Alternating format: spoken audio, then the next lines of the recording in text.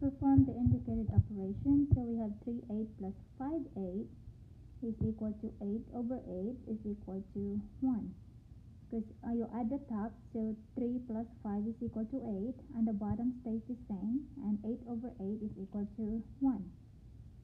Number 2, 5 over 8 minus 1, 6. Didn't have the same denominator, so we have to find the LCM, which is 24. So side work, we have 5 over 8 into something over 24. Now the LCM is the lowest possible number that both of them will divide into evenly.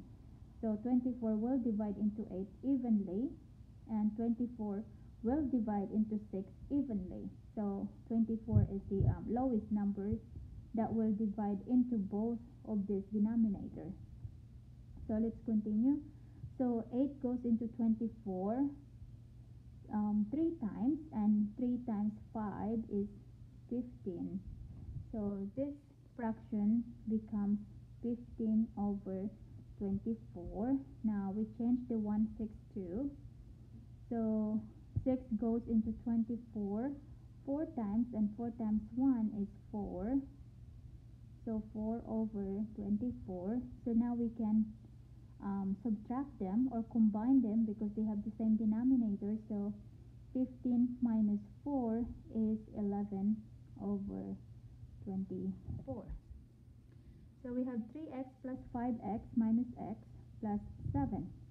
So we have 3x and a 5x for a net of 8x minus x plus 7. Now we have 8x minus 8 minus x for a net of 7x plus 7. So we have 5x squared minus 6x plus 2x minus 5. So we have a 5x squared. Now we have a minus 6x plus 2x for a net of minus 4x. And then we have a minus